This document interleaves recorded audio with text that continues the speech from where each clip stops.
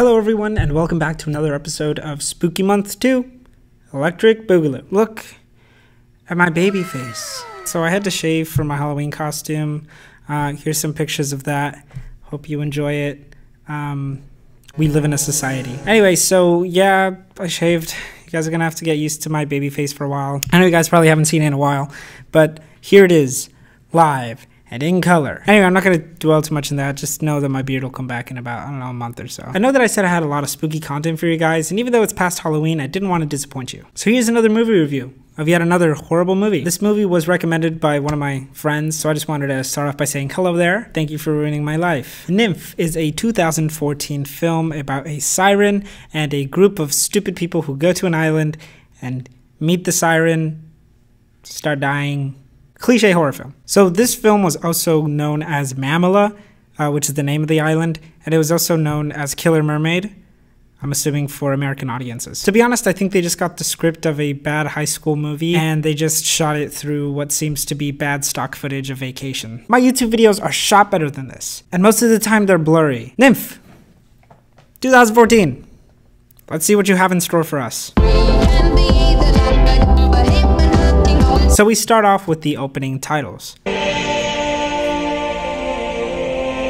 Okay, this is epic. So we start out with these underwater shots of the Titanic for some reason. I'd much rather have seen killer mermaids in the movie Titanic than watch this movie. Then we're introduced to some expositional film reels with this song over it for some reason. Let's have a party, let's have some fun. The sea is attractive. I'm pretty sure this is just some footage of the cast between shots. Seriously, the scene goes on for the whole song. We get it. They're in love. And this is a dark sea adventure. Seriously, what is this music though? It's not that I can't understand a word that she said, but if English isn't your strongest language, then I recommend you make songs that aren't in English and instead in your main language. Just because I speak Spanish or Japanese doesn't mean that I'm gonna make an entire YouTube channel speaking Japanese or Spanish. Watashi wa anata o korosu tsumori desu. So they end up going to their beach on their motorcycle, making out, like couples do. Her tits come out and they start having sex. In a very, very public manner. Boobs! So anyway, this guy hears the song of the siren and goes into the water to be with her. However, he just freaks out and dies. So the tits lady gets killed by the hash-slinging slasher. The sash ringing, the trash singing, mash flinging, the flash springing, ringing, the crash dinging. She gets impaled, and for some reason they cut in between the actual impaling, so it just looks faker than it already did. Cut to the title. And then immediately cut to hot model standing in front of an airport. This is what I want to see after a horrible woman's death. Let's go. There's also no dialogue, and the music is either too quiet or not at all there. So these shots of her ass just don't feel earned. So she goes for a swim, and we get more ass shots. Jesus, what is up with all these ass shots? I have half a mind to think that all these shots were actually used for a porno, but then they were like, we're not making the porno, sorry. But here's a script for a horror movie that I think you guys might want to do. And they're like, fuck it, we already got a bunch of ass shots. And also, why did she swim to the other side? She could have easily just walked there. Or was the director just too horny and was like, no, we have to add all these ass shots. I need more ass shots! This entire conversation literally adds nothing to the plot. So let's skip it. Apparently this ass girl is named Lucy, and she has this thing for this Albanian guy named Alex. He comes down and they all introduce themselves. Did you get a boob job or something, eh? Alex also introduces Lucy and Kelly to Yasmin, his fiance. But when we first hear their names, they're just so hard to understand. Whatever you say, Luce. This is just me, Kelly. I'm not sure if it's the accents or just the bad audio quality. What about me? Sure. So Kelly hears something out in the ocean. But do you really care? Do you really? No, you don't. It's just useless foreshadowing. We already know that there's a killer mermaid out there. We already know that they're all gonna die. So why the f is this scene important? It's not. By the way, if you were wondering. Some bad drone shots later, they end up boating to a port city. This is Rosse. Thank you for that exposition. Thank you so much. It's Ahab's problem. Who? You know, Moby Dick over there. I think everybody knows what I did last summer thanks to you. Making these references don't make your movie seem smart. Just because you're referencing better media that is scarier and more effective than your movie doesn't make this movie as scary or effective as the media you're referencing. You can't compare these things to your movie. So Yasmin can tell that Alex and Lucy had a thing in college. But do you really care? Do you though? No, you don't. So they all dance to bad Romanian music.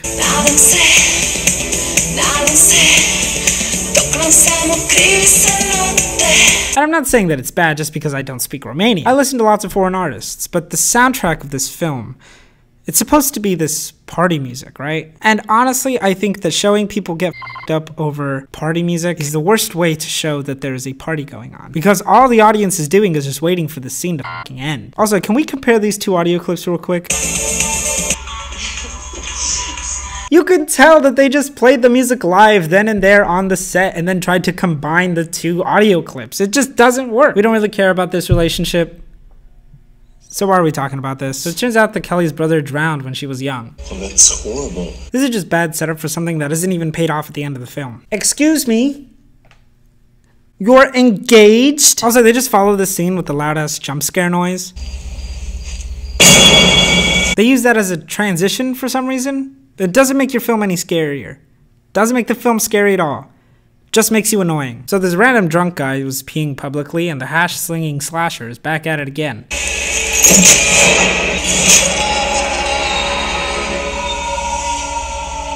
Okay, first of all, he's loud as f***. How could no one in this bum f***ing town heard that? Oh, look. More ass shots. Also, what is with this music? The whole score is just these 3 notes being played over and over again.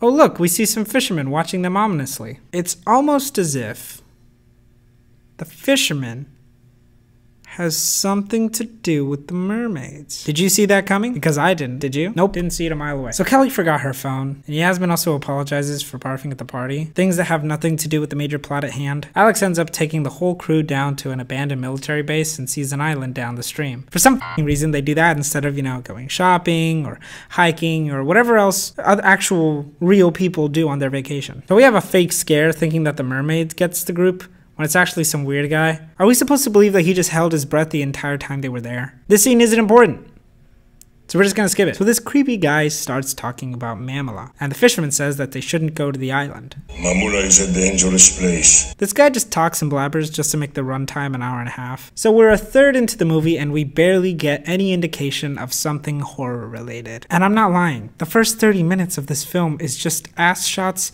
and stock footage, you guys. Does he just have these missing posters in his pockets to show people? Why didn't the people in the movie just, you know, post them somewhere, like on a pole or something that actually makes sense? So this fisherman guy warns them about not going to the island, right? So what do you think they do? They go to the f***ing island. So Kelly doesn't go into the water still. The film tries to make some kind of conflict because of this kiss scene, but it also means that the film thinks that we actually care about them.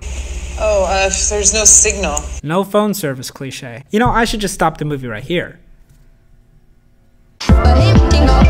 But I won't, because it gets f***ing worse. And I had to sit down and watch this movie 3 times. 3 times! So you guys have to suffer with me. So they see some guy, which to be honest I mistook for the fisherman. He's just f***ing old. So we see this old guy walking with some buckets in the island that the fisherman specifically told them not to enter. Seems a bit suspicious. But their suspicions are proven right when he starts to dump body parts down the well. They all regret their choice to come into the island and begin their way out. I'm just kidding. That would have an indication that the characters would be smart. No. You're overestimating this movie too much. Kelly goes and takes some pictures so they can report the old guy. And in the picture, she sees someone at the bottom of the well. Could be a mermaid. But why would they do that? Why would they do that? Could just be a regular person. Who the f knows when the protagonist has the brain of a walnut? The boat they took to the island was shot by the old guy, and so he begins to shoot them down. We get some bad and shaky chase scenes. And the group hides throughout the island. Alex runs with Kelly, and the weird guy runs with Yasmin and Lucy. What is the point of this point of view shot? Don't do that! Don't do that! Don't do it! Don't do that! Don't do that! Don't do that. If you were trying to kill someone and someone takes your gun, would you stop when they simply ask you, don't do that? Oh my god. That's your fault for not shooting the f***ing gun. Kelly convinces Alex that they should look for the rest of the group. We need to keep moving. We need to find the others. Find Yasmin and the others. It really took no convincing on her part at all. He was literally just like, yeah, that sounds good. Yeah. Yeah, sure, yeah.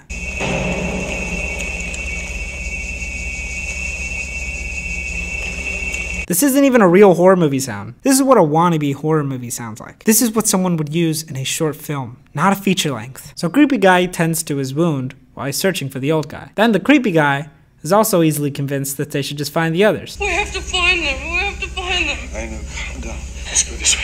There's no conflict! None! So creepy guy follows the old guy. We find him sharpening his weapon of choice, a harpoon. That's the whole scene. Kelly looks around for Alex, and how she lost him is beyond me. Alex, this isn't funny. This isn't funny. Another horror movie cliche. So Alex is taken in by the song of the siren. We can't hear it as the audience, but apparently Alex does. So Alex finally finds his way into this chamber where he hears the singing. We see some dead body parts as he sees the mermaid, but we don't. Probably the best decision this movie made. You'll see what I mean later. So then the movie tries to put out more horror movie tropes like gore and dirty bathtubs. We see some more missing posters of people, and it's assumed that the old guy killed them. Then we find out that the old guy and the fisherman know each other, which is also the moment that I figured out that these are two different people. They go down the well to get Alex, and Yasmin gets some head. And so does the old guy. This scene is literally just in there for shock value, just for some gore and a few scares from the audience. The old guy throws Yasmin's head into some room. I actually don't understand why he does this. Why doesn't he just, feed it to the mermaid? So creepy guy apparently has a map of the island. I don't understand why. It's not explained whether he took it from the old guy or if he just had it. Either way, they just use it to escape. Lucy and Kelly end up looking for Alex, leaving the creepy guy behind. Come on. Let's go find something so we can end this, okay? Why are you breathing so heavily? They literally were just walking around. They weren't even running. Why are y'all out of breath? So this weird guy is drawn to the siren song and Kelly slaps him out of it. Literally. Come on, we have to get out of here. Let's go. Why are you giving the guy that was acting irrational a fucking axe? When would this ever be a good idea? Weird guy acts weirder and we're finally introduced to the mermaid. An hour into this fucking movie. Jesus Christ, I think the special effects are scarier than the fact that she's a mermaid. So the old guy takes the weird guy by the shoulder.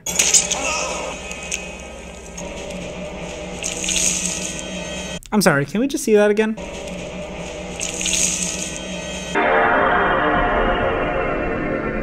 Lucy sees Alex's dead body in the water. While the two guys fight it out, Lucy falls into the water with the mermaid. Weird guy chops the old guy in the back, and Kelly and the weird guy run away.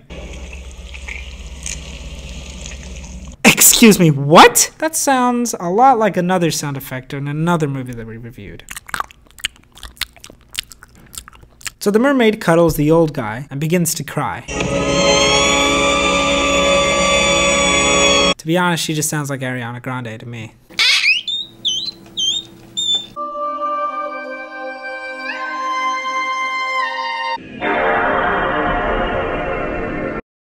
So the old guy is still finding them along with the mermaid. They try escaping through an underwater passage. Then we get another fumbling with keys cliche. After 5 minutes of absolutely nothing but running away from this old guy, we get absolutely no tension. Either way, the fisherman finds them, leading them away from the island, telling them that he will explain everything later. They make their way to the shore but stop halfway for some exposition. Were 3 small islands where once people believed mermaids lived during sailors to their death. One of the 3 islands was actually Mamula. And even this entire movie's lore is based on a cliche. A bunch of islands where mermaids lived and led sailors to their death. That's stuff that's written in books. It's myth. Not all books are made up. You know this, right? So now, for some reason, there's a big old storm. Now all the mermaids with their bad CGI come to shore. Kelly then helps them board onto shore, but oh no, Kelly has to swim. No one could have seen this coming.